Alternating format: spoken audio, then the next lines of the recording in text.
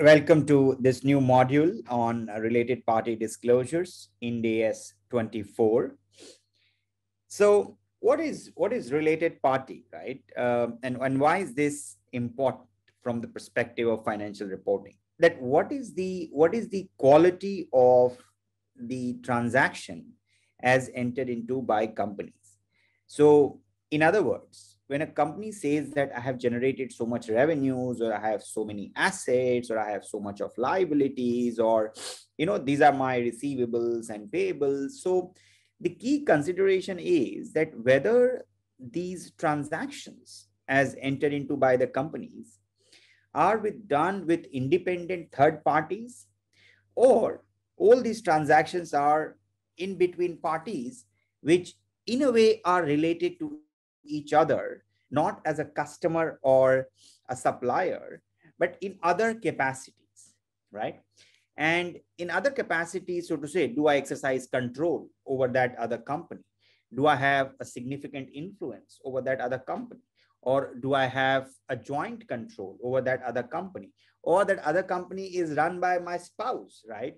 Or is that other company is run by my son or my daughter or my other relatives? So in a way, when you think about a related party transaction, it gives an impression that the transactions are may or may not be happening at arm's length, for example, right? Or there is a dependency on set of companies or individuals, which then in a way needs to be told, right? Which in a way needs to be told. Why? Because that then improves the whole quality of reporting. And that is why the standard on related party is extremely important. So it is, again, it's not a measurement related standard. So there is no measurement guidance here. It's only a disclosure related standard, only a disclosure related standard, which expects companies to identify all related parties based on the definition of the standard. What is this related party? And we will talk about it. Once you have identified who are my related parties, then you are supposed to identify all related party transaction you have done with those related parties, right? And again, when you look at related party transaction, could be across the organization. So whether it is in relation to fundraise, whether it's in relation to sale, whether it's related to purchase, whether it's in relation to transfer of fixed assets. So anything is what you're doing with your related party is a related party transaction. There's a whole lot of this debate on this under the Companies Act as well, right? So it's a very, very important, in a way, consideration as you look at overall financial reporting. So you have to identify then all your related parties.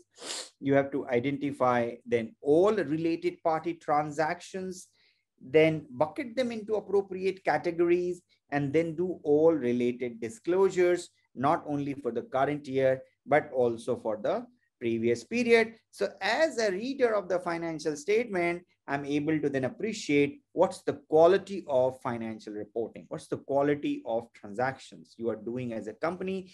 Can you actually stand off your own, or you need related parties in a way to continue your journey from a business perspective, right? And that's what we are in a way focused on. So we will try and understand what's the meaning of related party, reporting entity, right? Reporting entity, the relevance is that whatever you do with reference to the reporting entity. Because for another entity, the related party may be different. So whatever we will do with reference to the reporting entity. Control, what's the meaning of control? Again, we go back to the similar definition of control as what is defined under IND AS 110. Significant influence, key management personnel, related party relationships, and related party transactions. Then how to disclose related party relationships and transaction entered into with them during the course of the business operations. How to comply with the disclosure requirement with regards to related party disclosures as per IND AS 24. So we're going to look at all of this in totality as we progress through the standard. So if you look at, again, the relevance of this from an examination perspective, is not that a whole lot of questions are coming here. It was examined once in under the old syllabus. The standard is largely similar when you look at the existing Indian GAAP versus the IND AS standard. The At a concept level, it's largely similar, though the definition of related party is a little bit more expanded. The coverage of the related party transaction is a little bit more expanded, but at a fundamental level, it stays the same. At a fundamental level, it stays the same. But yeah, the topic is important because you need to understand this, and it has significant consequence in real life. Okay, when I say real life, if you're a company, you're doing related party transaction, it can have significant impact, let's say, on your governance if you don't disclose it appropriately. So it's important for every company to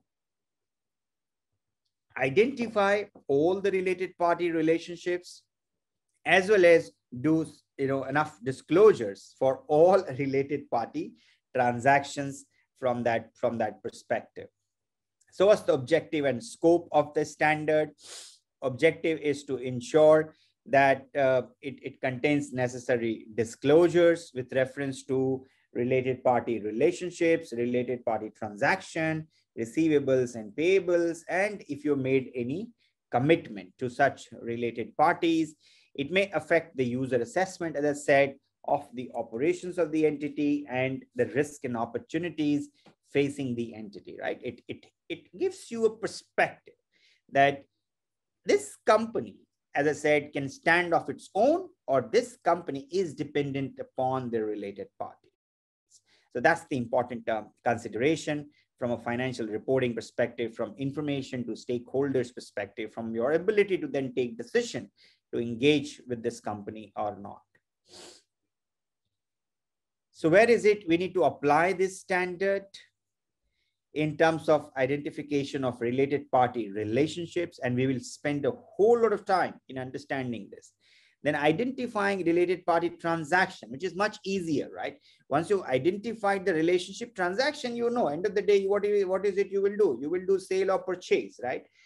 You will do, either you will raise capital or you will give loans. A lot of things we see, like Indian governance framework, we experience that a lot of Indian companies do related party deposits. They do give deposits, they take deposits, which is again, is not a great thing from a governance perspective, but again, that is commonplace.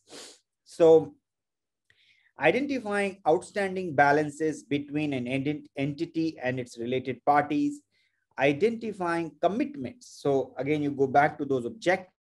So that is what is covered here in terms of related party relationships, related party transaction, the balances, the commitments, as well as the circumstances in which disclosure of how items are to be made, and then determining the disclosures to be made about the above item. So we look at all of this in totality in relation to the scope as far as the related party standard is concerned. What is excluded, right, from the scope perspective? So I think the key thing, what you always need to keep in mind while looking at financial reporting, is something which is confidential, something which can impact, right, of what you do as a company. That is something possibly you can just draw some leeway and decide then not to disclose, okay? But it's a very inexperience. I can say that it's a very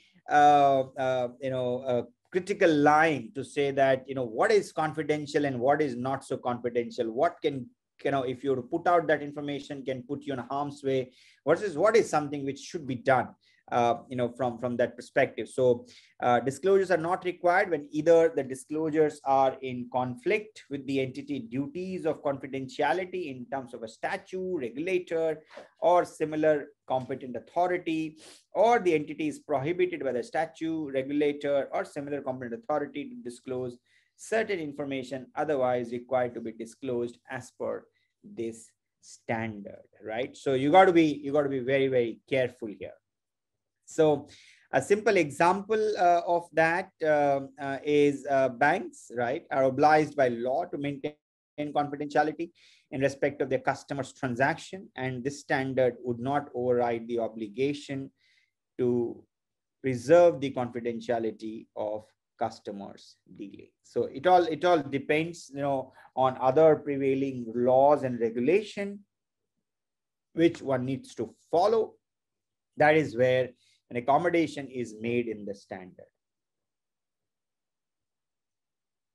We're now going to focus on and understand the related party and their relationships, right? So what's the definition of a related party? A related party is a person, right? Now this is the key to this whole standard. A related party is a person or an entity that is related to the reporting entity. Okay, either it's an individual or an entity. It is a corporate or a body corporate that is related to the reporting entity. A reporting entity in this standard is an entity that is preparing its financial statement, right? That's the entity which is the subject matter of reporting, so to say, for which the financial statements are being prepared. There's two types of related party relationships are envisaged.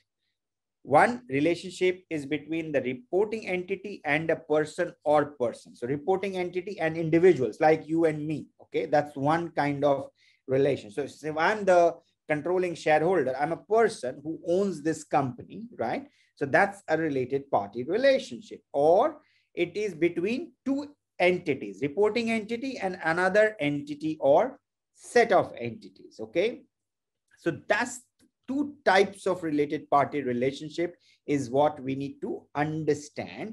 And once you have understood the related party relationship, then you get to the related party transaction with these related parties as far as it's concerned to this entity, the reporting entity. From that perspective, the standard clarifies that in considering each possible related party relationship, the attention should be directed to the substance of the relationship and not merely the legal form. So you got to look at the substance of the relationship and not merely the legal form. And we'll try and now understand each of them individually: reporting entity and person, and reporting entity with another entities or set of entities. Okay, so which all individuals or person are covered here? A person or a close family member is related to a reporting entity if that person, okay, a person or a close family member is related to a reporting entity if that person has control or joint control over the reporting entity. So I just said the example, right? Let's say I've floated a company as an individual shareholder. I own majority, so that means I have control. Or I've floated this with you, and both of us together in a way own this company. So both of us in a way have, has control or joint control over the reporting entity, has significant influence over the reporting entity, right? We've understood this concept of significant influence under the standard, where I have the ability in a way, so I have, let's say, represented on the board, or I have certain veto rights, or I have the ability to influence. I may not be ability to take decisions or stop decisions, but I have since I have a seat in the boardroom, or I own some substantial amount of stake, say 20%, which is a rebuttable presumption. In a way that gives me the ability to influence, right? Has significant influence over the reporting entity, or is a member of the key management personnel of the reporting entity, or a parent of the reporting entity. So there are four things we're looking here, right? Either I have control or joint control, or I have significant influence, or I'm a KMP of the reporting entity, or the parent of the reporting entity. If that been the case, I am a related party with reference to that entity. Now, when you look at a close member of the family or a person, are those who may be expected to influence or be influenced by that person in their dealing with the entity. So it includes, when you think about a close members of the family, it includes that person children. So who is this person? This person is this guy, okay? That person children, spouse or domestic partner, brother, sister, father, and mother. Okay, it's a long list, right? Children's spouses, spouse or domestic partner, brother, sister, father, and mother. Awesome. Now, children's of that person's spouse or domestic partner, okay, dependents of that person or that person's spouse or domestic partner. So essentially, it is your first line, okay, first line in your family, which is in a way covered. So your children's a spouse or domestic partner. So definition of spouse is a little wider. And then brother, sister, father, and mother. Okay. And then your children's, right, of that person's spouse or domestic partner, right? And dependents of that person. So also include dependents. Okay. Now, what's the key managerial personnel? KMP are those person having authority and responsibility for planning, directing, and controlling the activity of the entity directly or indirectly, including any director of that entity, right? So directors are KMPs and other individuals who are responsible. So ordinarily, when you may look at it, it is CEO, right? CFO or, COO, also company secretary at times.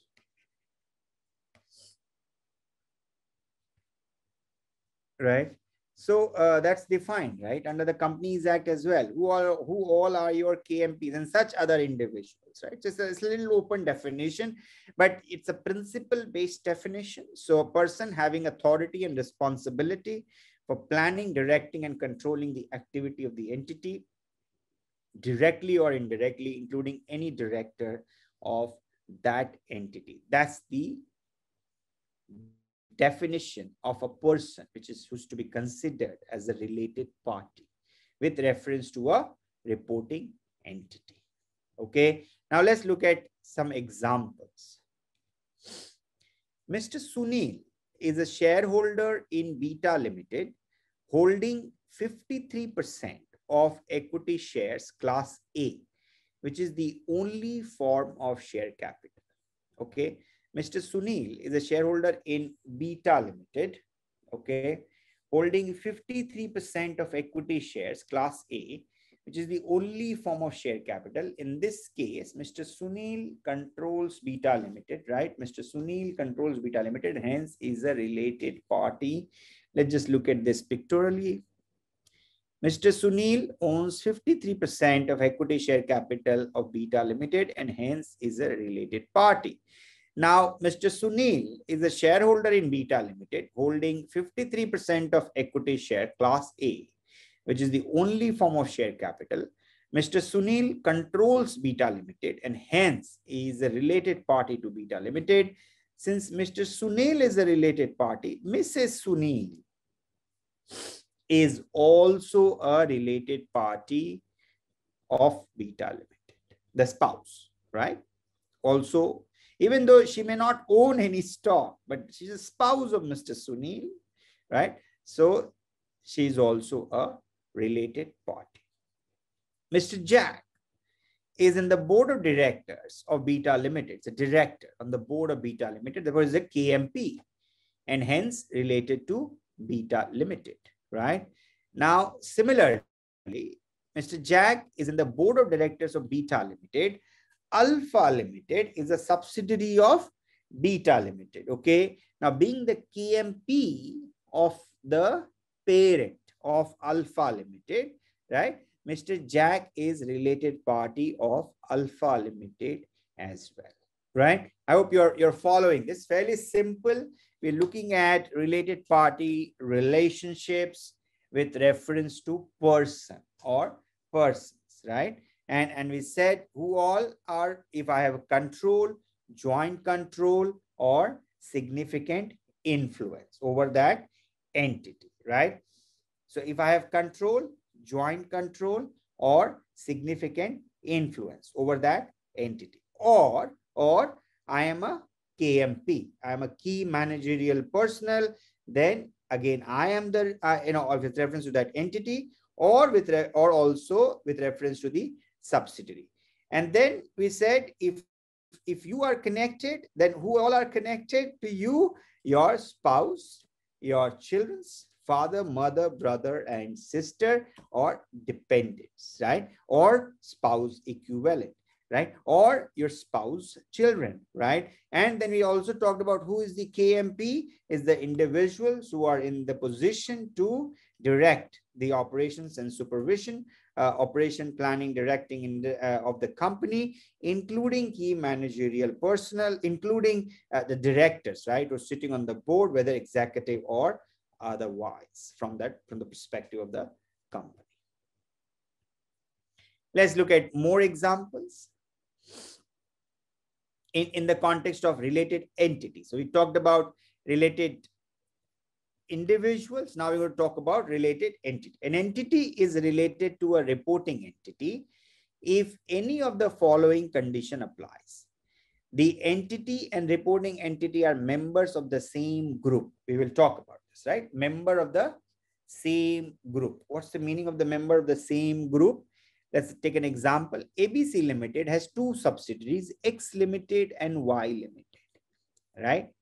X Limited and Y Limited, all of these are member of the same group. Since all are three are part of the same group, they are related to each other. Any transaction between ABC Limited and X Limited and Y Limited and X Limited and Y Limited, all potential combination of these three, any transaction between the three is a related party transaction, right? Because they are member of the same group. So first is the member of the same group. Now, one entity is an associate or joint venture of the other entity, right? One entity is an associate or joint venture of the other entity, right? So let's look at an example. ABC Limited has two subsidiaries, X Limited and Y Limited, and Z Limited is an associate of X Limited, right? Here, Z and Y are related parties, right? So when you look at X, Y, and then it's the same structure we had, and then we look at the Z Limited is an associate of X Limited, right? So Z Limited and Y Limited are also related parties. Look at another scenario. A person identified above, related person, has significant influence over the entity or is a member of the key management personnel of the entity. Okay. Example, Mr. Sunil is a controlling shareholder in CD Limited, the reporting entity. Mr. Sunil is also a non-executive director in QR Limited. CD Limited and QR Limited are related to. If I control one entity and I'm a non-executive director, so they are also become, in a way, related party. The entity or any member of a group of which it is part provided key management personnel services, okay, to the reporting entity or to the parent of the reporting. We don't see this. Commonly, we don't see this type of transaction where people are providing KMP support services, right, to the reporting entity or to the parent. But let's look at this as an example. Good Group Limited is in diversified business. It has investment in three subsidiaries, X Limited, Y Limited, and Z Limited. It has also invested in an associate, A Limited. A Limited has one subsidiary, GH Limited, which provide KMP services to Good Group Limited. Basis this, GH Limited is a related party to Good Group Limited, X Limited, Y Limited, Z Limited, and A Limited. So Good Group Limited, it has X Limited, Y Limited, and Z Limited. They are all subsidiaries. And then we have A Limited, which is an associate, and then GH Limited, which is a subsidiary of A Limited that provides the KMP services. So as a result of which, all of them become related parties. Look at another scenario. Z Limited has an investment in an associate B Limited, okay. B Limited as a group has investment in a subsidiary CD Limited. JV Limited and associate AB Limited. Z Limited identifies B Limited and CD Limited as related parties. However, JV Limited and AB Limited are not related to Z Limited. Z Limited and B Limited, they are associate. And then we have CD Limited, which is a subsidiary, okay, joint venture, associate, all of them in a way are related parties, right? Slightly complex structure, okay? So Z Limited as an associate in investment in associate B Limited. B Limited as a group has investment in subsidiary CD Limited, and JV Limited, and an associate AB Limited. Now Z Limited identifies B Limited and CD Limited, okay, as its related parties. However, JV Limited and AB Limited, right? This guy and this guy, okay, they are not related to Z Limited because they come through an associate. If they were to come through a subsidiary or a joint control, then all of them would have become a related party. But because B Limited is an associate in between, right, it is only considering the subsidiary as the related party, but not the joint venture or the associate of an associate. Exceptions to the rules, right? Certain relationships which are not identified as related party relationships are as follows. Two entities are not related parties simply because they have a director or other member of KMP in common, or because a member of KMP of one entity has significant influence over the other entity. So an example, Mr. Sunil is a director in two companies, A Limited and B Limited. Apart from this, there is no other relationship or no other directorship he holds. Also, A Limited and B Limited does not have any transaction between them. They are not related parties. Mr. Sunil is a director in two companies, A Limited and B Limited. Apart from this, there is no other directorship he holds. However, B Limited purchases the entire output of A Limited at its fair value. Okay. B Limited purchases the entire output of A Limited at its fair value. By virtue of having a common director, are not related. However, A Limited and B Limited may be related parties, as there is a possibility that B Limited has control or significant influence over A Limited due to being the only customer, but that's not the criteria. Again, you look at the substance of the transaction to conclude whether it's a related party or not. Okay, so careful analysis and judgment is required.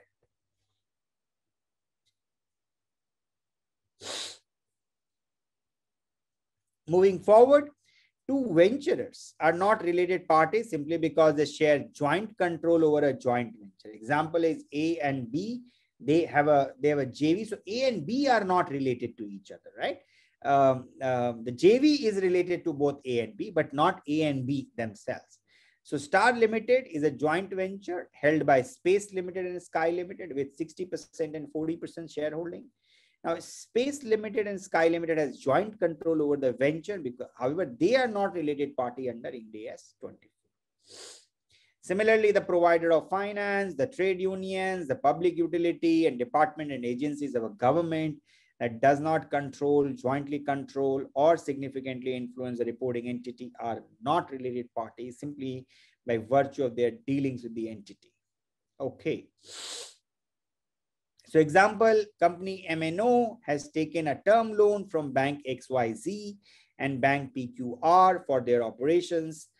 Both the banks have nominated a non-executive observer on the board of company MNO. Bank XYZ and bank PQR are not related parties of company MNO. Some more exceptions to the related parties principle. A customer, a supplier, a franchisor, or a distributor, or general agent with whom an entity transacts a significant volume is not a related party. So an example, Gamma Limited is in the business of production of automobile parts, supplying to Sedan Limited. Entire output of Gamma Limited is taken by Sedan Limited. Sedan Limited does not have any other interest or stake in Gamma Limited. They are not related parties. Let's take an example. Mr. John is 100% shareholder in Sun Limited, all right? And Mr. John is also a director in Moon Limited, okay? Moon Limited is entirely held by Star Limited, Okay. Now you are required whether Sun Limited is related to Moon Limited, whether Sun Limited is related to Moon Limited, assuming Mr. John is a KMP of Star Limited instead of Moon Limited. Would you answer in A and B above change if John has joint control over Sun Limited? Would you answer in A and B above change if Mr. John has significant influence over Sun Limited? Okay, good question. Let's look at the question again.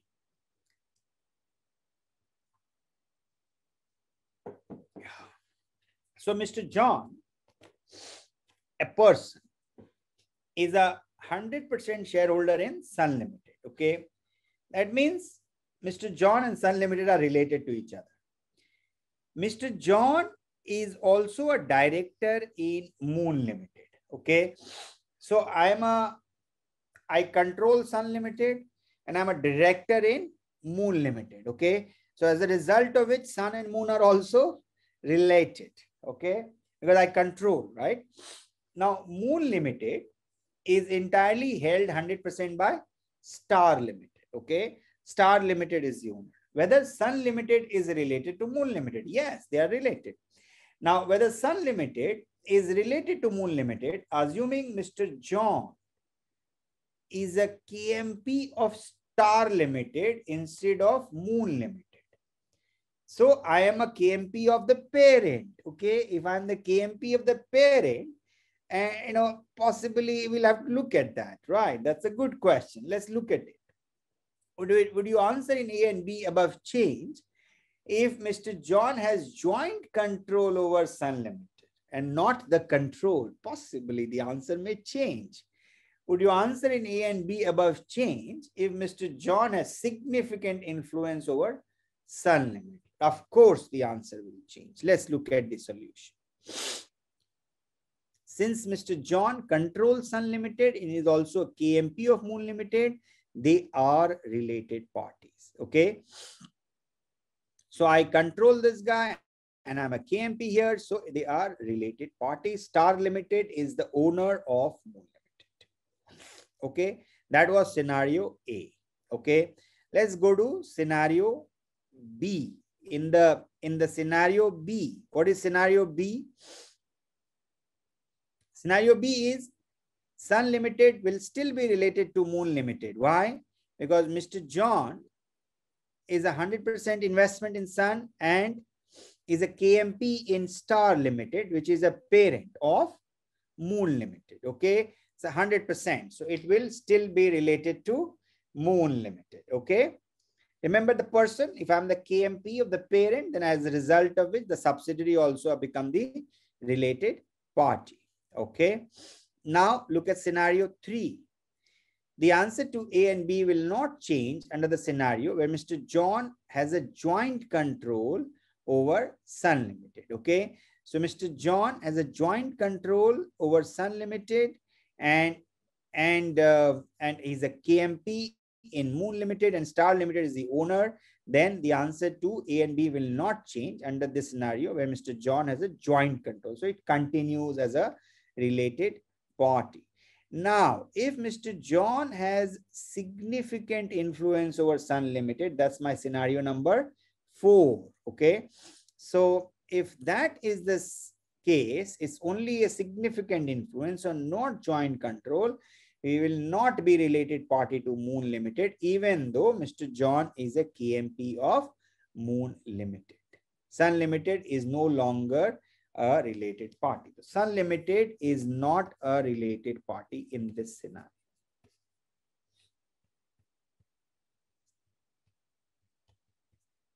Not a related.